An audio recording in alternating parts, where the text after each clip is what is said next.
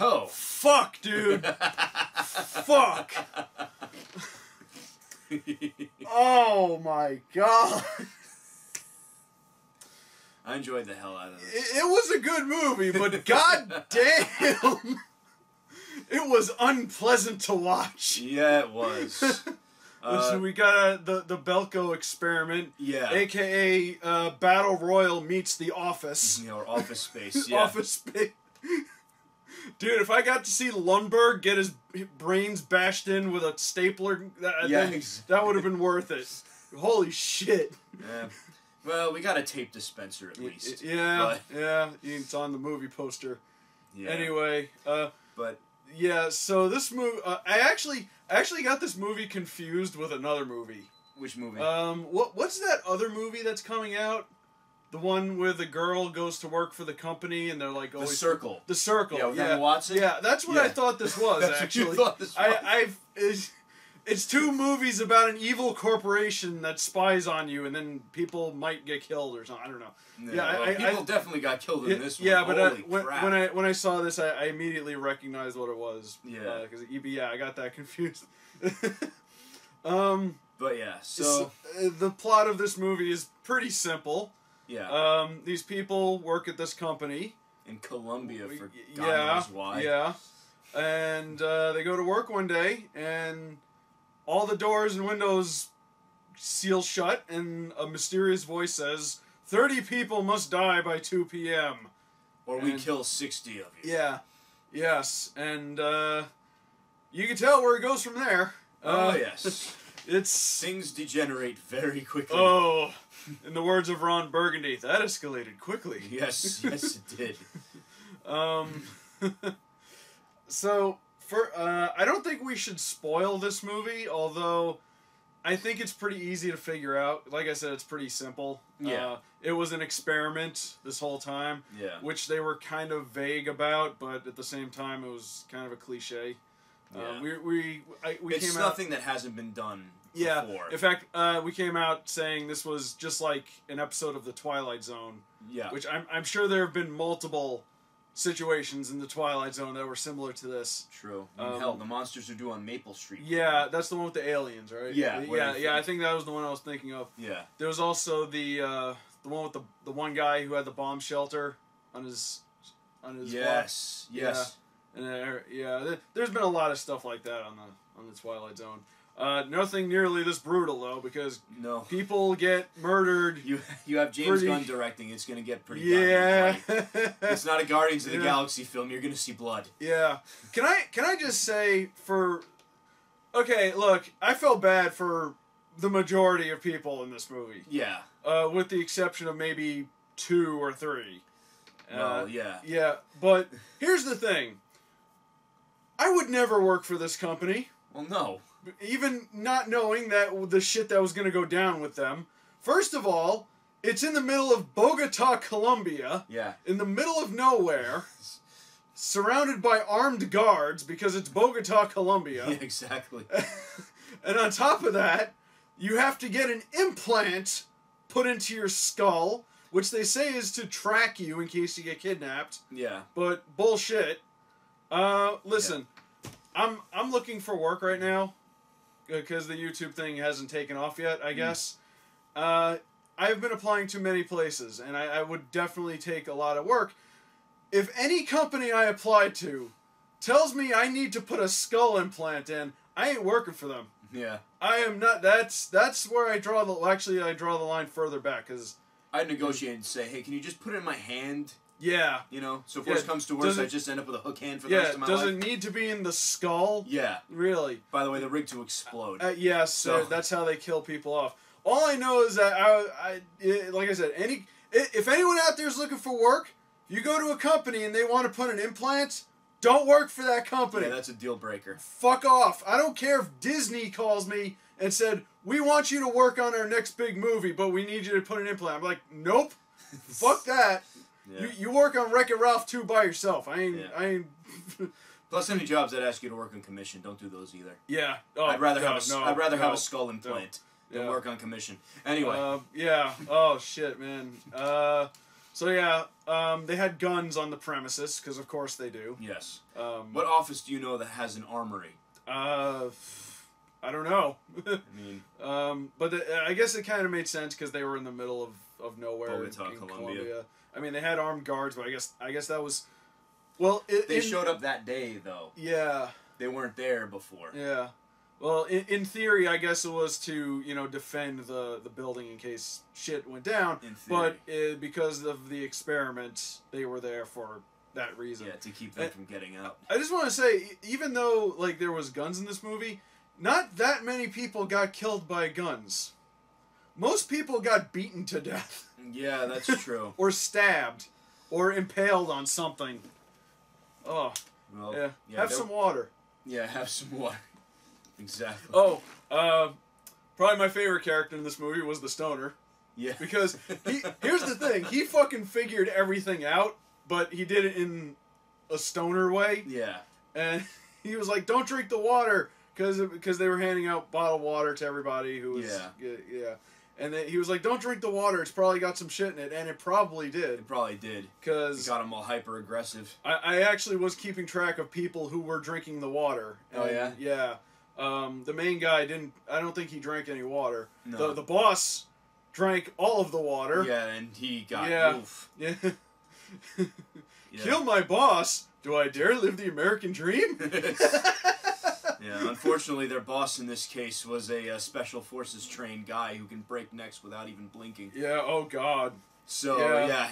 That one girl tried. He really was the final boss. You know what? This situation would make for a pretty good game. It really would. Like a survival game where everyone in the office, you have to hide from people and shit. Yeah. Adult Swim, get on that. I play the hell out of it. Yeah. But yeah. Shit, man. In fact, most of the people in this movie died from the skull chips exploding. Yeah. Which they said they were like bomb implants or whatever. You look close at those, they were fucking ball bearings. That's all they were. Yeah. Because they were trying to later on in the movie they were trying to remove as many as possible from the dead people. Yeah, the stoner guy was taking them out of the back of their heads with pliers. Yeah. Yeah, there were so many red flags about this company. I'm amazed anybody worked for it.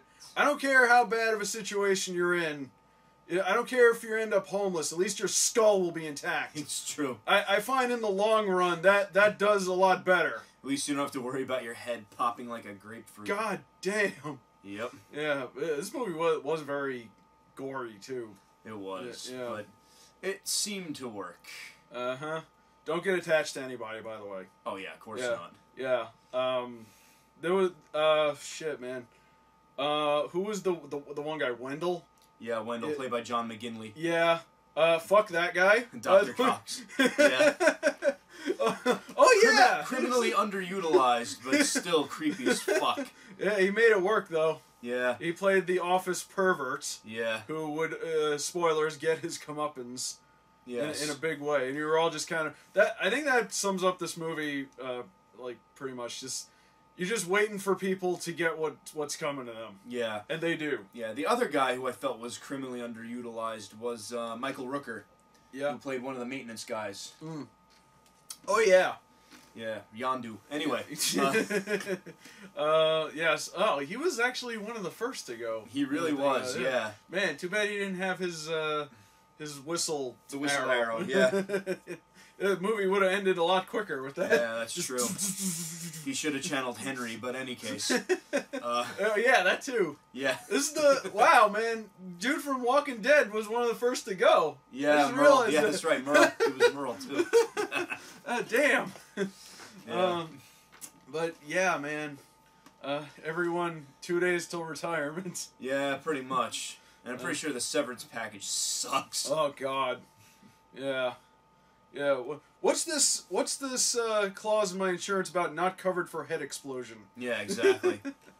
Oh, if you suffer any brain injuries, we are not liable. Yeah, you knew what you were getting into. Exactly. We put an implant in you. I mean, come on, man. Yes. I don't know what else is there to say about this. There isn't really much to say about the security guard guy was cool. Oh yeah, Evan. Yeah, there were a lot of people. That's the thing with this movie. You will get attached to some people. That is true. And you will be rooting for them. You will be rooting for them, and it will be futile. It will hurt. It will have been in vain. Oh my god. Yeah. But yeah. Can I just point out? I just realized something. What's that? This is the third movie in a row that we have been to where everyone dies. Well, we went to almost everyone. Get Out, and then Logan, and now this. Yeah, that's true. At this point, I am actually looking forward to Power Rangers. And you know what? That's probably going to be a fucking downer, That too. better not. It's Power Rangers. It can't be. Tommy's going to come in and just kill everybody. No! Jason David Frank, why? Just steps on him with a dragon sword. Exactly. Oh my god! You know what, man? I was actually like ambivalent about that movie. I was like, I'll see it, but I won't care about it. But now you need something to kind of. I need something better. I need to see some superheroes. Goddammit, because fuck the last 3 movies we watched. They've all been downers. They were all great movies. Don't get me wrong, but fuck in a row. No! Don't ever do that to yourself. Next week we're gonna watch the special edition of American History X. Oh God. Followed by Schindler's List. Yes. And we're gonna top it off with Grave of the Fireflies. Yeah. And then Plague Dogs and Old Yeller and Bambi. Watership Down. Actually, not Bambi. Just the scene where his mother gets killed. Yeah. The rest of it's just fluff. Yeah. Except for the next hunting season. I still find it funny that's where John Williams got the inspiration for Jaws was the theme for Man in that movie. Wow, really? Yeah, when the hunters show up. Shit. Yeah, it's. But anyway. Yeah, I don't have much else to say about it, but yeah, that's true. It's a bloodbath. If you like that shit, man. Oh yeah, I do. This is your movie. Yeah, definitely. Can I say something ironic? What's that? On the way back. In my car, on the radio, the song "I Fought Authority, Authority Always Wins" came on the radio. I fought the law on the law one. Yeah, I was like, "Fuck, man, that's too on the nose." Yeah, of course, they begin the movie with "I Will Survive." Yeah, I mean it's a cover. You know what? That's one thing I really liked about this movie. The Spanish covers of all the music, like those were really good. Yeah, because the two they use most heavily is "I Will Survive" at the beginning of the movie, and then throughout the movie they used. Like for the execution scene, they used California Dreaming by the Mamas and the Papas. That was actually kind of an unintentional funny moment because they had this scene where like they lined everybody up to be killed. Shot in the back of the head. Yeah, and the dude was like, play some music or something, and the dude turned on the radio. Yeah, and it was California Dreaming. Spanish. There were a couple of very unintentional funny moments, like when they were in the elevator. Yeah. Yeah. That was hardcore, bro. the music was playing. I think, actually, my favorite one was, there was a new girl in this movie. Oh, yeah. It was her first fucking day. Yeah, the worst first day ever. Yeah. Actually, fun fact, at my first day at my first job ever, a customer threatened to kill me. Damn. I'm not kidding. That was the worst. He came back later and apologized, but shit. Anyway, after throwing that into the ether... Man, I've had people condemn me to hell over the phone, but never got threats to my life. He was some redneck fuckwad. At least he apologized, I guess. Anyway. Sorry for almost... Well, he didn't do it, obviously. Saying I was going to kill you. I wonder if he's watching. Who knows? Nah, you don't remember. He's some redneck asshole. Anyway, I forgot what... So there was this new girl in the movie who was kind of like hiding this whole time. Yeah. She was probably the smartest one. Just hiding, waiting for the whole thing to blow over. And she inadvertently killed a guy because he came after her. And later on in the movie they were saying, okay, whoever has the most kills will be able to leave. And they listed off everybody and how many people they killed. And... She was in the elevator with this other guy who they were trying to hide. Yeah, they were holding each other, and they mentioned her name, and she said she one kill, and he was like, "Yep." Okay, at least we found 1 or 2 bits of joy in this movie. Yeah, because oh my god. Yeah. Anyway, I I think we're gonna move on from here. Yeah. Just wait till Power Rangers come out. Exactly. Yeah. So, yeah, I recommend it, but proceed with caution. Yes, and for those of you currently seeking jobs, take a good look at their benefits package and everything else before you sign up. Also, take a close look at their company logo. Yes. Because make sure it's not an eyeball. Yeah, if they're not, if it's an eyeball staring at you sinisterly, don't work for that company. Yes, don't. If they ask you to have a skull implant, don't work for that company. If they ask you to spend $200 on your own supplies to like a starter kit, don't work for that company. Yeah. Fuck. This is job hunting with Rob and Pinto. Yeah. That's what this video is now. Exactly. Anyway, I'm done. Yes, same. Let's watch something fun. Yes. Yeah. See you later. What kind of anime you got? Lots of stuff. Okay. Want some water? No, I'm good. I'm good. I'm gonna stick to Zephyr Hills. Thank you very much. All right. See you later. This review brought to you by Zephyr Hills.